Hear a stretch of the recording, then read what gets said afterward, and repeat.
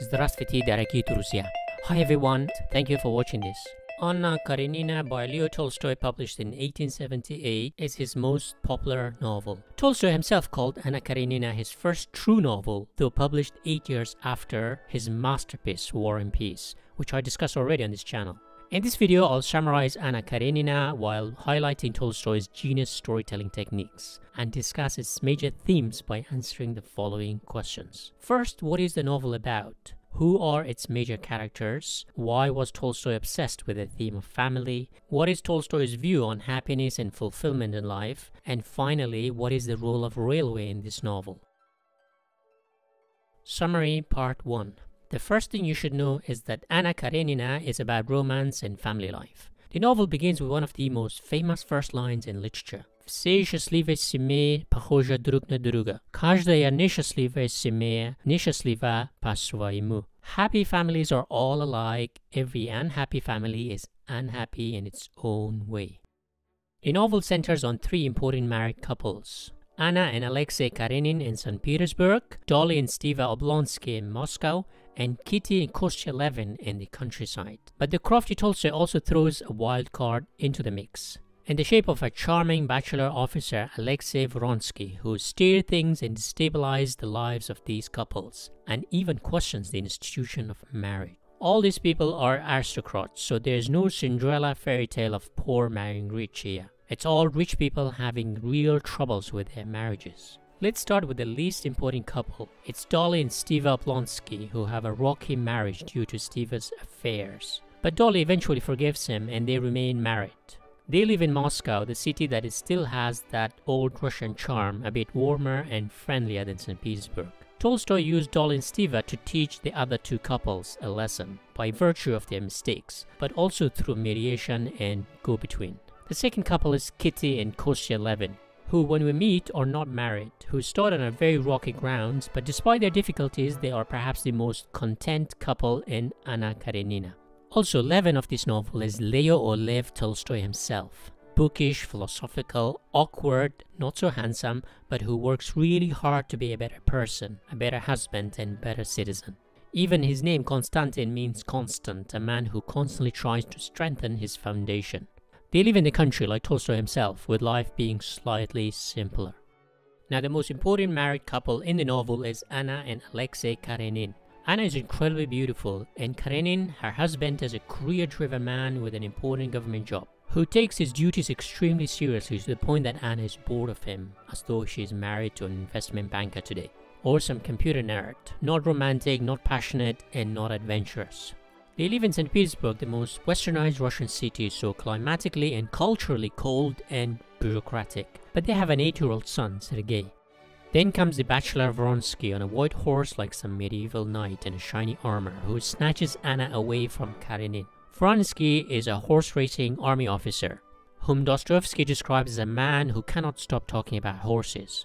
In today's world, he is like a man who drives a Ferrari or Lamborghini. Before expensive cars, men rode horses to attract women. So the arrival of Vronsky steers two major characters in the novel. First, it's Kitty, who Levin wants to get married to. But Vronsky, like the bad boy of his day, doesn't want to deal with a single woman.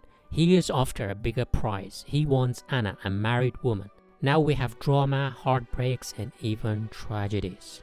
So we have our fourth couple, Anna and Vronsky, unmarried and shunned by society, who become the most adventurous of all couples in the novel, as they escape Russia to Italy and back to St. Petersburg, then to countryside, then to Moscow, but they find no place of peace. The old saying, the rolling stone gathers no moss. Vronsky, being a soldier, is like a nomadic person, while very attractive, also destroys Anna's psyche. Anna Karenina has several parallel stories. The main plot centers on Anna, who leaves her husband Karenin for another man, Vronsky, so we have a love triangle. The second story is Levin's marriage to Kitty, but it's the story of Anna and her lover Vronsky that will be the focus of this summary. We meet Anna at the train station where she witnesses a man falling to his death in front of a moving train. This is like Chekhov's gun, that if you show a gun in the first scene, it must go off by the end of the story. Also important to note that trains were very new in Russia at the time. Here, Anna also meets the handsome officer Vronsky, who when noticing the beautiful Anna decides to generously donate money to the family of the unfortunate train victim who got killed to show off that he's a good man of good heart. Men become generous when they meet beautiful ladies, so Anna is very impressed by Vronsky.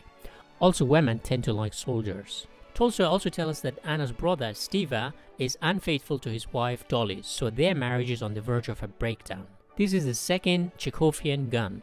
First, a man is killed by the train.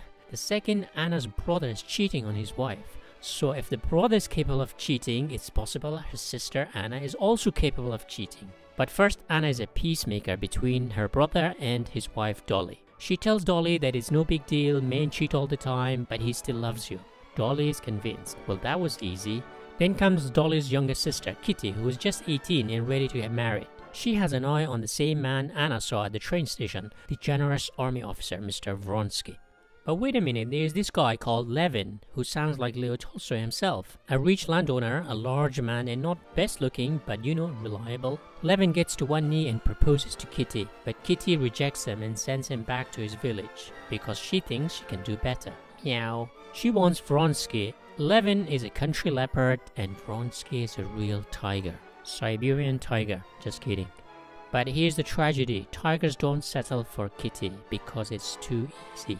Vronsky rejects Kitty and pursues Anna, a married woman instead. Anna says, I'm married. But at the same time, seeing how Vronsky ruthlessly rejected Kitty, she really wants him now. The old saying, women want a man who is capable of rejecting other women. But Anna remains strong and says no to Vronsky. So we have 3 rejections already. Levin is rejected by Kitty, Kitty is rejected by Vronsky, Vronsky is rejected by Anna. Everyone is heartbroken, miserable and sick. This is only the first round, 7 more rounds to go. Levin returns to the countryside. Anna returns home in St. Petersburg. But now everything looks different for her. Seeing her husband, Mr. Karenin, a boring but reliable government official, there is a hurricane inside Anna. She is unsettled. To make matters worse, Vronsky follows her to St. Petersburg. The man does not take no for an answer. Summary part 2. Okay, things move a lot faster from now on. Anna gives in to Vronsky's pursuit and they have an affair. Anna's husband, a trusting, naive man, is oblivious. Maybe a little too soft compared to Vronsky, who is so strong that he actually breaks a grown-up horse. During a horse race, he falls and the animal's back is broken, so must be killed. With one life gone, another is on the horizon. Anna is pregnant with Vronsky's love child. Anna breaks the news to her husband. I'm sorry, but I had sex with this man on the horse. Karenin is shocked, but he kind of knew. Here is something interesting in Russian literature. Perhaps for the first time, we have a new breed of Russian characters, modernized and sensible enough not to challenge his rival to a duel. Karenin thinks to himself, quote, a duel is quite irrational and no one expected of me. My aim is simply to safeguard my reputation, which is essential for the uninterrupted pursuit of my public duties. Karenin is a nice man, so he tells Anna that he will forgive her if she stops the affair. Unfortunately, nice men finish last, at least in this case. Anna continues her affair. Karenin begs her, but Anna has made up her mind. She wants a divorce, damn it. Karenin has no power, so he uses their son, Sergei, as a bargaining chip to get at her. But Anna is not coming back. While giving birth to Vronsky's daughter, Anna almost dies. Seeing her like that, Karenin feels sorry and decides to forgive both Anna and her lover Vronsky. Seeing such a massive gesture, Vronsky is so embarrassed for stealing such a good man's wife that he wants to commit suicide. Russians are men of their words, but Vronsky is not a good shot, so he misses the target, I mean himself, and he survives his suicide attempt. Anna also recovers from childbirth. She and Vronsky are happy together, finally. But Vronsky, being an officer, is told by the army to move to Central Asia. He doesn't want to go to Central Asia. To skip it all, here the lovers decide to leave the motherland for some freedom and pizza in Italy. Seeing them gone, Karenin tells his young son that her mother is dead. Okay, meanwhile, what happened to our second tale, the romance of Levin and Kitty? After rejection, Levin takes up gardening to distract himself. I'm only kidding, he has a large country state to manage. He goes deep into the philosophy of farming and how land shapes your views, how Russians are deeply attached to their lands, and how the motherland shapes the Russian identity, and how Russia is so different from Europe. You get the point. Kitty, however, says forget Russia, forget motherland. She travels to Germany for some beer and sausage. No, she's actually quite sick after being rejected by Vronsky. While in Germany for a bit, she soon gets sick of Germany, so she returns to the motherland.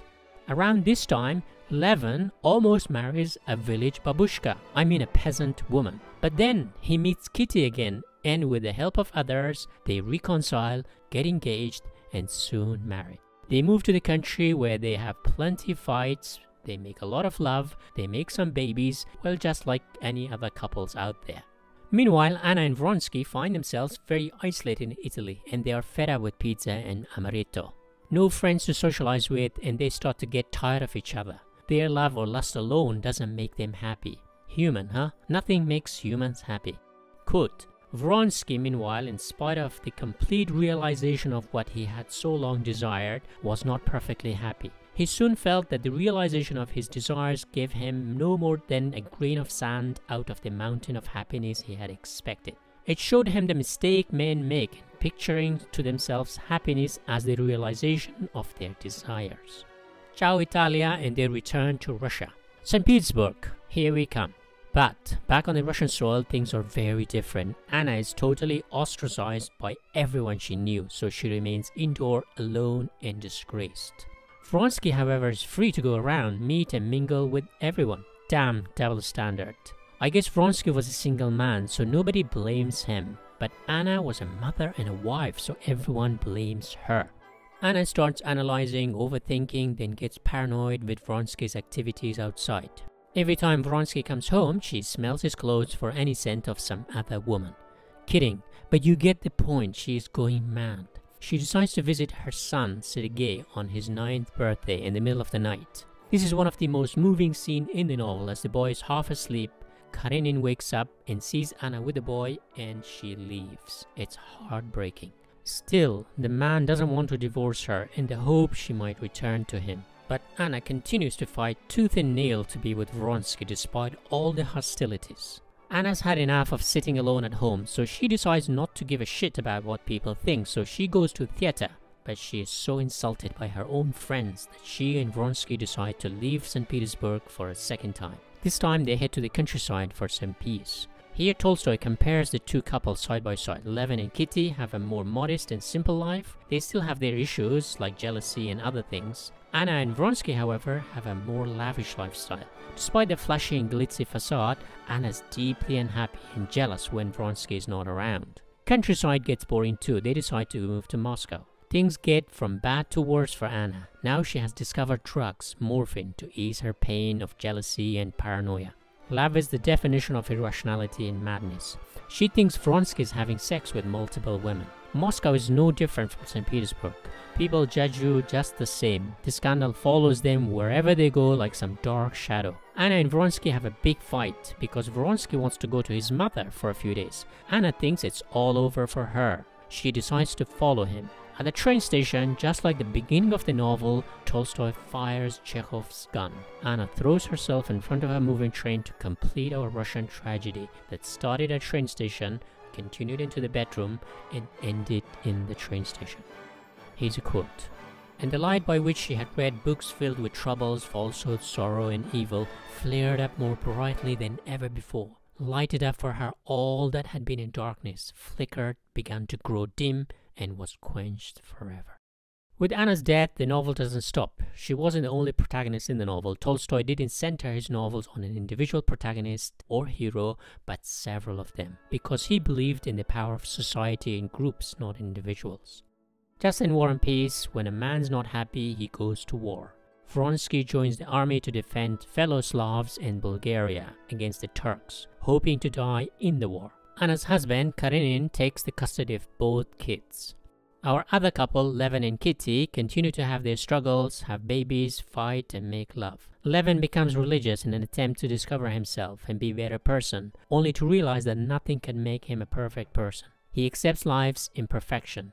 Quote, When Levin thought what he was and what he was living for, he could find no answer to the question and was reduced to despair. So he decides to just live without really analyzing it too much. That is it. Life is meant to be lived, not analyzed too much. Life goes on. Family. After reading War and Peace, you notice Anna Karenina is a much simpler novel in its language, plot, and ambition. Tolstoy is more relaxed as he has no ambition to challenge history or Napoleon. Instead, he tackles marriage, the oldest institution in human history. For millennia, family has stood the test of time. But with the arrival of modernity, we have individual freedom, and now we find couples initially in love, but find each other unbearable as time goes on. Tolstoy highlights St. Petersburg as the most modern city of bureaucrats, where Anna and Karenin, the coldest couple, live. Dolly and Steve are a bit warm in Moscow, where aristocrats live. And Levin and Kitty in the country are the warmest couple in the novel, where landed gentry live. So the more modern you are, the less warmth there is between couples. Karenin represents the new bureaucratic class, maintaining the machinery of the state. They are efficient, boring, and reliable. Aristocrats, on the other hand, are old-fashioned, judgmental, and deeply ingrained in their own ways. Karenin is deeply open-minded and is willing to accept Anna despite her affairs. This is totally unacceptable among the aristocrats. Also, St. Petersburg, being farther north, is literally cold and metaphorically cold, while Moscow still has that Russian warmth. For Tolstoy, family is the best way to live, have kids, and be productive in society. It gives men their role to provide for their family and give women their role to nurture their kids. But with modern individualism, people don't know how to reconcile individual freedom with familial and social duties. Anna fails in her duty as a mother and wife, but fulfills her individual goal of pursuing happiness, but ends tragically. She is goal-oriented and driven. Karenin and Levin, on the other hand, sticks to their duty as husband, father, and good citizen. Levin is more likable because he struggles to be good and ultimately sticks to his gender role. Tolstoy shows that women's transgressions are less tolerated in society, especially in high society who are supposed to keep traditions and norms. Anna is severely punished, while Vronsky is not. You might say because she was a woman, but you could also say Anna was a wife and a mother. Vronsky was a single man. Vronsky's transgression didn't hurt anyone, but Anna's did. It hurt her husband and their child. Society controls our carnal desires, like parents put rules on their kids. I guess Tolstoy tells us that you should drive your happiness from your duty as a good partner, parent, or citizen. Happiness. Tolstoy says happiness is nothing but an illusion, a mirage. The grass wasn't green on the other side. We think freedom from family and society makes us happy, but society tries to tame us. Tolstoy, by not telling us about Anna's unhappiness before she meets Vronsky, tries to show that it's not a good choice to abandon your partner and child for your own hedonistic pleasures. Tolstoy uses Vronsky to test Anna. When she meets him, she realizes her dissatisfaction with her husband, her unhappiness, and how bored she is. You could say bad influence, like bad friends make you do bad things, but you could also say her encounter with a charming officer opens her eyes to another lifestyle. In fact, this makes us dislike Anna as a selfish, impulsive person who risks her marriage for some passion. Her husband takes his duties as a husband and father extremely seriously, but not Anna. She escapes her duties as a mother and wife. I guess Tolstoy tells us that marriage is not about happiness, it's about duty. Tolstoy warns Anna about destroying her family at the beginning of the novel. Tolstoy sends Anna to make peace between Stiva and Dolly and their marriage because of the same issue, an affair. Anna ignores this. Rosemary Edmonds, the English translator, sums up the theme of the novel, quote, "No one may build their happiness on another's pain." It's not your duty to make others happy, but it's certainly your duty not to make others unhappy. Levin, the other main character, is self-deprecating, humble, always assessing his life, comparing Western ideas with Russian values, and finally realizing that there's no perfection in this world, not in marriage, happiness, or life. Quote, "If you look for perfection, you will never be satisfied. If you seek perfection in anything, you're bound to fail." Trains are new in Russia. From St. Petersburg to Moscow would have taken days, now takes hours. This messes up your psyche. You desire things faster. Anna is the victim of railway technology that speeded up time. literally as she died in front of the train, but also metaphorically as she becomes less and less patient with her unhappiness. So you could say that the third most important character in Anna Karenina is the railway in Russia. Anna's marriage is like a boring station. Vronsky station, however, is full of adventures, happier, greener and more lush. We all switch jobs, partners, even jump over borders to other countries in pursuit of something better. So Tolstoy, like many people at the time, saw trains the enemy of simple happiness. Today we might say the internet has done the same thing. We want instant gratification. The parallel is here. Today's social media has speeded up things even more. As soon as Anna started comparing Vronsky to her husband, she lost the battle. After other people, you are your worst enemy. Your worst enemy of good result is your conscious pursuit. Tolstoy believed in human intuition, a kind of mystical power that is better than your rational mind. We saw in War and Peace, General Kutuzov believed in the spirit of the army, like a mystical power that no battle tactic or modern thinking could replace. In Anna Karenina, we see Levin applies the same thing in farming. Here's a quote. Another row and yet another row followed, long rows and short rows, with good grass, with poor grass. Levin lost all sense of time, and he could not have told whether it was late or early now. A change began to come over his work, which gave him immense satisfaction. In the midst of his toil, there were moments during which he forgot what he was doing, and it came all easy to him. But as soon as he recollected what he was doing and began trying to do better, he was at once conscious of all the difficulty of his task, and the row was badly mown. When you're absorbed, time flies. When you consciously seek happiness, it moves further away from you. Modernity gives us the false premise of putting our happiness and fulfillment as our conscious goal. Instead, we should derive our fulfillment from what we do, in other words, from our duties towards others, be it your partner, customer, viewer, child, friends, or family. So Anna, one man's wife, another man's lover, yet another man's sister, and one's mother, wanted to be free. Tolstoy tells us we are never free from society. Society is our doom and salvation, our source of misery and intense happiness. It all depends how you navigate the spider web of social fabrics.